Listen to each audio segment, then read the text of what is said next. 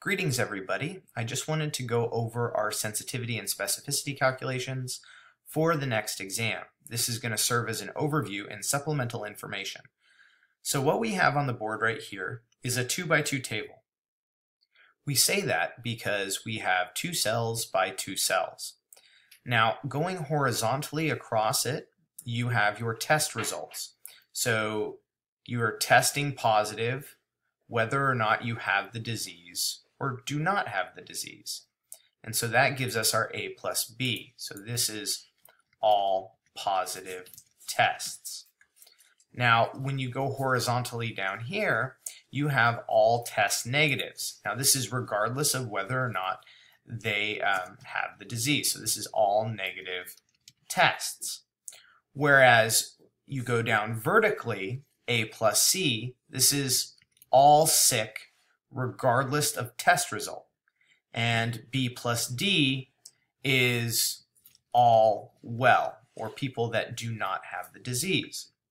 So if you test positive for the disease and you have the disease, we call this being true positive, and that is A in our little formula. So A is the number of true positives.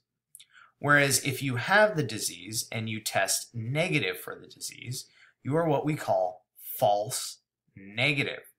And so the best example that we can have for a false negative is something like HIV, where you will not test positive for HIV for a period of time after you've been infected. We call that the silent period or the window period. And then over here, we have people that test positive but don't have the disease.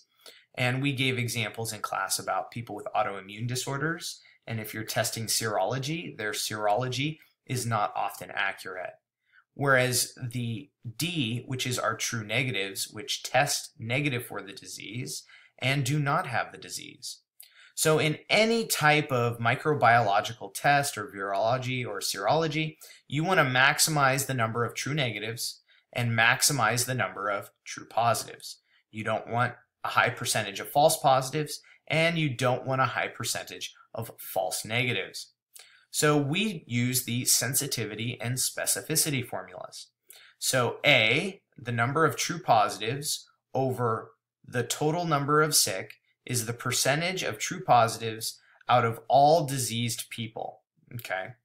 Whereas the specificity is the percentage of true negatives out of all well people. So what is the percentage or the probability that people are actually negative, okay? So we have the sensitivity and specificity. Now, one thing that we should emphasize is high levels of sensitivity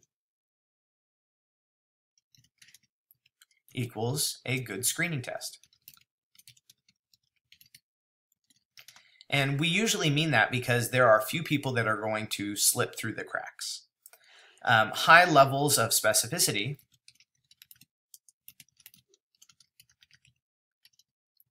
equal a good confirmatory test. Now, again, as we discussed in class, there are those tests that are extraordinarily high in sensitivity and also extraordinarily high in specificity. However, those tests are always more expensive to run. So you want to be careful when selecting your tests in those scenarios. So let's go ahead and set up an example here. Now I'm going to delete these values and we're going to put in real values for all of these spaces and give you a real example of what this might work like. Let's say the total population that we're playing with is 100. So we have a total of 100 people in our population. And of the 100 people, we're going to say we know for a fact that 25 people are sick. Okay? So then that means we know that 75 people are well. All right, so we run our tests, okay, and we compare them against the gold standard for whatever experiment we're doing, and we know for a fact that 15 people here are truly sick and they test positive for sick. That leaves us with 10 people who test negative even though they have the sickness.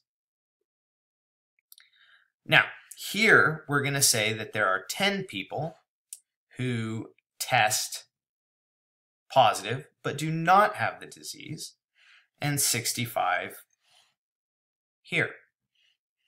Remember, we're going to add these up. That's going to get us to 25, and this will get us to 65.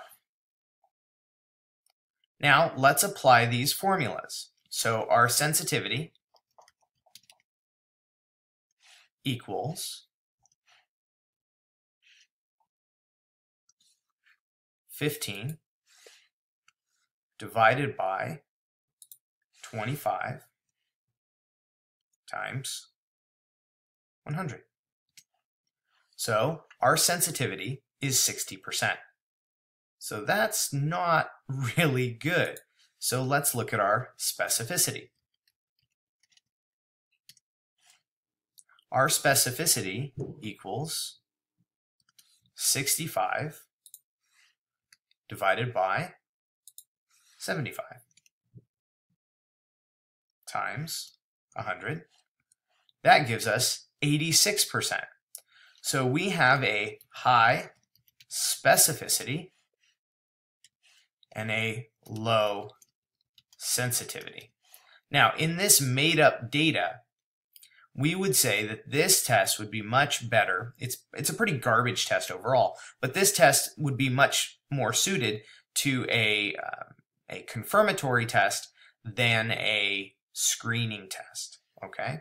So I hope this helps you review some of the fundamentals of the 2x2 table and sensitivity and specificity. Thank you for watching.